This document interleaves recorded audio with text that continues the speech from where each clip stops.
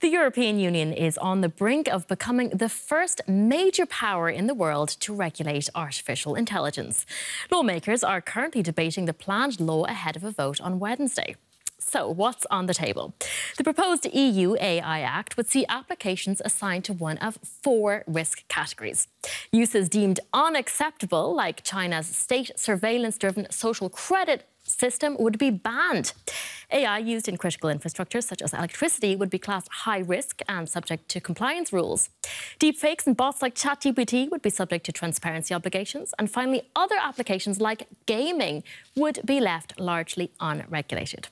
Now, speaking during the debate in Parliament earlier, EU Vice President Margrethe Vestager described how public perceptions towards AI regulation had changed.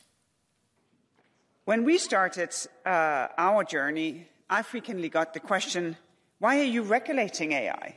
This will hamper innovation. Why not just let it go? But I think by now everyone realizes that this is the important moment. Yes, this is the time. Let's talk more about this now with DW's Europe correspondent Rosie Burchard and AI expert Yesha Sivan, founder of the investment platform i8 Ventures. Rosie, there seems to be consensus that this is a pivotal time for regulating AI, but how to do that is the big question. Tell us about the arguments being made in Parliament. Well, lawmakers here in this room behind me are trying to hash out a new approach under which artificial intelligence uses would be classified and then regulated according to their perceived level of risk. So, for example, some uses of AI would be banned outright under these plans, for example, social scoring.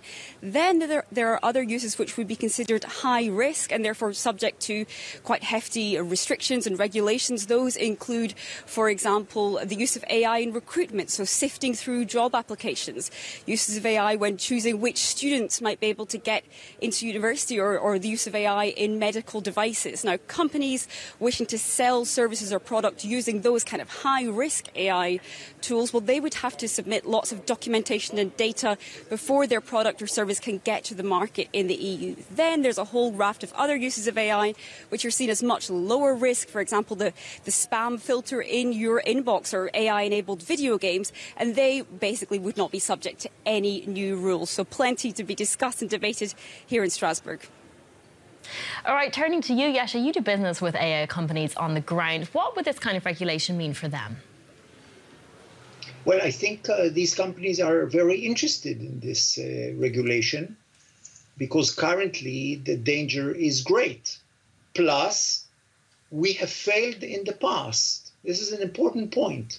We failed to regulate social network and we have suffered damage, Cambridge Analytica being one case, but also something like TikTok that is completely making oral kids a little bit dummier day by day. So the fact that we have failed in the past in a technology that is 5% of the scope and size and power of AGI, or artificial general intelligence, means that we do need to regulate. OK, so there's a big risk in doing nothing here. But what about the argument that regulation will stifle innovation? What do you think about that, Yesha? I think on one hand, it will stifle innovation, but on the other hand, it will enable innovation because the borders will be clear, what is allowed, what is not allowed. Consumers will be able to compare. You will have like even a mandatory symbol for regulated, etc. So this will allow people to select this.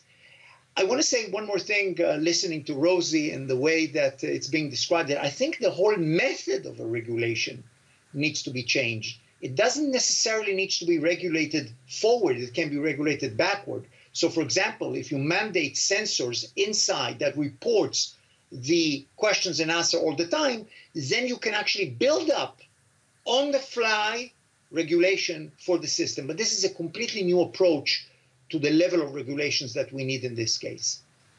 OK, so completely uncharted territory. Turning back to you, Rosie, let's talk timelines. Nothing is going to change overnight here, is it?